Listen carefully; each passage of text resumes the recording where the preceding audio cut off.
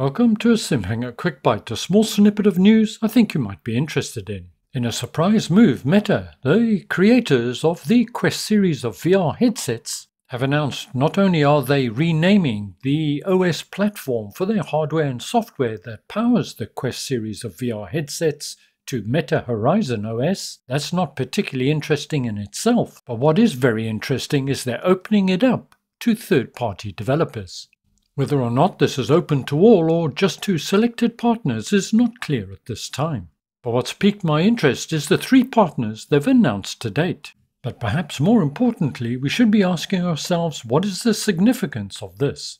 Well, other than an obvious strategic advantage to Meta in having its OS more widely adopted, it allows third parties to create new products, new VR headsets, etc., using the Meta Horizon environment and libraries of applications and games and so on. I'll leave a link to the official Meta post in the notes below, and also to Road to VR, a website that keeps you up to date with VR news. Highly recommended. Again, links below. And my thanks to Tony on the Discord for bringing this to my attention. What's also of note is this is done in partnership with Qualcomm, manufacturers of the Snapdragon processors that power the Quest. The partners announced to date are Asus or Asus, Republic of Gamers. The ROG division of Asus has certainly gained a reputation for high-performance products, covering things such as laptops, motherboards, GPUs, monitors and so on. And according to the announcement, they're going to be developing a performance gaming VR headset. Also announced was Lenovo, another fairly well-known name in the industry. They're not brand new to VR, of course. Anybody remember the Lenovo Explorer VR headset?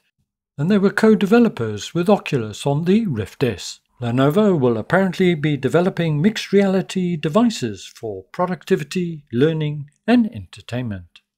And the third partner announced to date is Xbox. Yes, I can see the eyebrows going up now. And when I initially read the post, my first thought was obviously, is Xbox finally jumping into VR?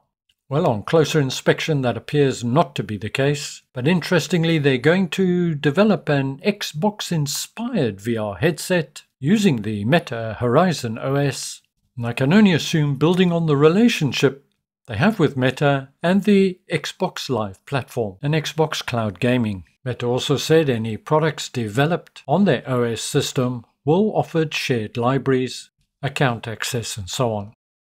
Well, 2024 is certainly seeming to shape up as a year for VR and MR. Something to keep our eye on. Thank you very much for joining me today. Stay well, look after yourselves. I'll see you all again very soon. And ciao for now.